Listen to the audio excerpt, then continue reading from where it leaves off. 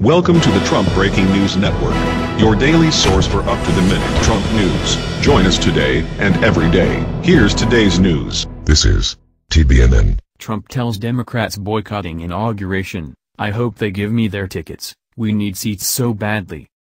By Tyler Durden. In an interview airing this morning on Fox News, President-elect Donald Trump said Democrats shunning his inauguration this Friday should return their tickets. At least 54 House Democrats have pledged they will not attend the event, according to the latest whip list by The Hill. A growing number of Democrats have said they will break with tradition and skip Trump's presidential inauguration in 3 days. The number of boycotters has swelled following Trump's recent feud with John Lewis, who said last week he does not view Trump as a legitimate president, and said he would not attend Trump's inauguration, leading the president-elect to accuse him of being all talk and no action on Twitter. Democrats initially vowed they would not attend Trump's swearing-in after last year's bitter presidential campaign.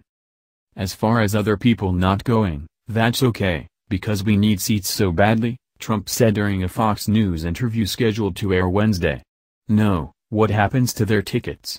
Trump asked host Ainsley Earhardt. "I hope they're gonna give us their tickets. I hope they give me their tickets." A growing number of Democrats have said they will break with tradition and skip Trump's presidential inauguration in 3 days.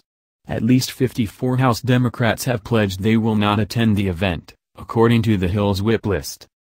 Trump on Wednesday mocked Lewis, meanwhile, for saying he had never boycotted an inauguration despite doing so during former President George W. Bush's in 2001. He conveniently doesn't remember. How do you forget if you go to an inauguration? I can tell you when I was at inaugurations and you don't forget something like that. Separately, in the same interview, Trump said that he dislikes tweeting and uses Twitter as a defense against media. "Look, I don't like tweeting," Trump insisted during the interview. "I have other things I could be doing.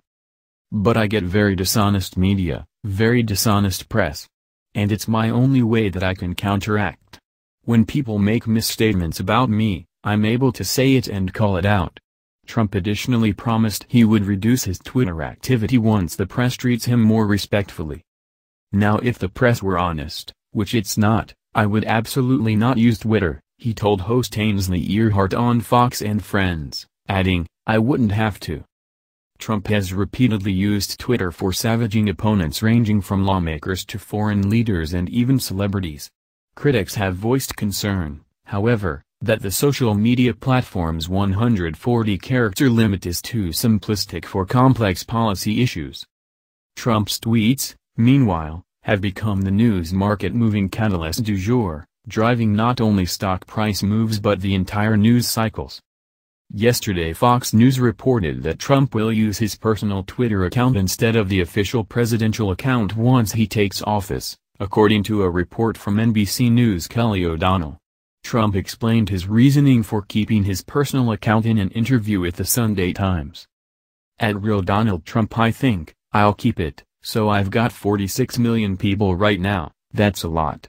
That's really a lot, but 46 million, including Facebook, Twitter and Instagram, so when you think that you're 46 million there, I'd rather just let it build up and just keep it at Real Donald Trump. It's working, and the tweeting, I thought I'd do less of it, but I'm covered so dishonestly by the press, so dishonestly, that I can put out Twitter, and it's not 140, it's now 280, I can go bing bing bing, and they put it on, and as soon as I tweet it out, this morning on television, Fox, Donald Trump, we have breaking news." Trump created his @RealDonaldTrump account in 2009 and has sent more than 34,000 messages on Twitter. He has more than 20 million followers.